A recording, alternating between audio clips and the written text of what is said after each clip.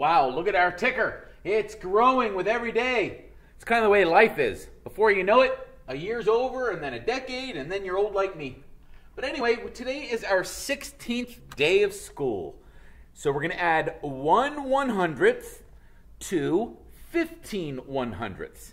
And once again, do that in your head before I write it down. What is 1/100th plus 15/100ths? If you said 16/100ths, you are correct, because I have 16 blocks out of a whole that's been cut up into 100 pieces. And for our ticker, we are going to write it as a percent.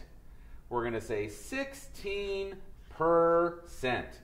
And per means out of 100, and cent means 100. So 16 out of 100.